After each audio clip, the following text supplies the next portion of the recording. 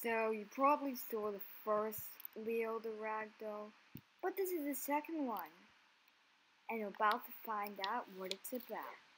Dun dun dun. I'm gonna tell you how I got to this family, because it didn't say how I got here in the first place.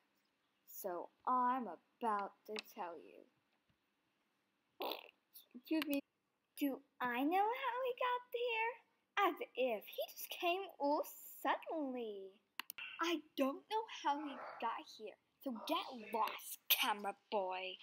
Of course they knew I was coming. They just didn't want to embarrass in front of the camera.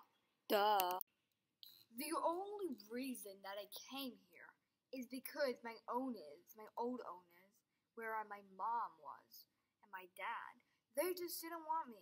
They didn't want to sold me so they could get money. Anyway, I know why. Because they just couldn't stand my beautiful beauty. My siblings got sold first because they were too ugly to stay.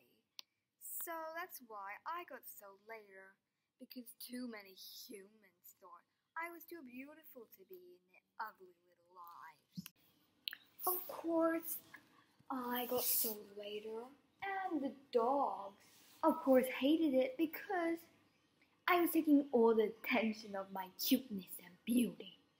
But of course, they have to understand that I, the king of the kittens, is way more cuter.